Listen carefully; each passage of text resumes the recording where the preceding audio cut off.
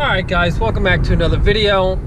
Today, what I'm going to try to discuss, it's literally just me, but alright, today I'm going to discuss why your car shakes, or what makes your car shake around like 50 to 70. Now right now, I'm trying to get it to get a little up to speed here.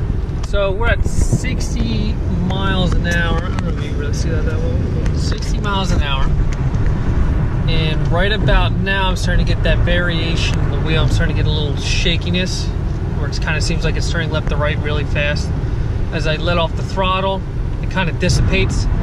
But it really does it upon hard acceleration, like there it is right now. You start to feel a shake. Sometimes it's in the wheel.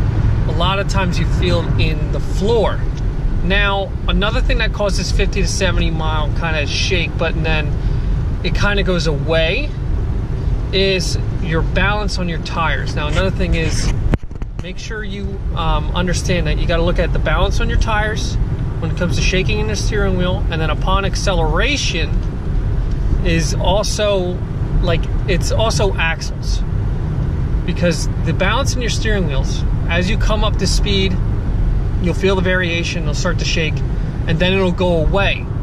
Well, that's the tire coming out of balance at a certain speed, and then becoming back in balance, which will stop that shaking of the wheel. Now, shaking when you hit the gas and the throttle is the axles, the two front axles, the inner joints become kind of loose, and so they'll start to vibrate and shake as you start to give it throttle and gas and all. Shaking upon acceleration are the front axles, their inner joints tend to become a little loose.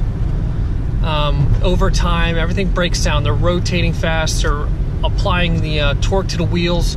So everything breaks down. Everything breaks down over time, like your body, anything. So as those inner joints start to become loose, they start to shake. They have their natural vibration in the body. Sometimes you'll feel it in the wheel, but upon hard acceleration or acceleration in general, you'll feel that shakiness. That majority of the time is axles. Another thing you gotta look at is control arms. You just gotta look over the suspension before you verify that it's the axle. You'll feel the looseness inside the actual shaft, or the inner joint will be a little shaky on the transmission or the transfer case. Shakiness in the wheel at 50 to 70 is tire balance mainly, or a bent rim. But obviously they'll find out if it's a bent rim if you balance the tire actually correctly and all that. So I added in axles as like another thing, because it'll kind of affect the steering wheel, kind of won't. Majority of the time it'll affect the body, and you'll feel it in like your feet, or the foot on the, or your feet on the floor, like where your feet are in general, on the pedals and all that. But that's the video. Short, quick, easy.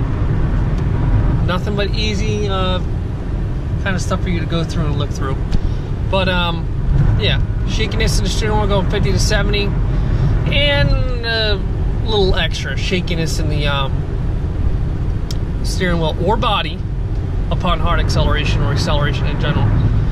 But that's the video. Like, comment, subscribe. Thank you for watching.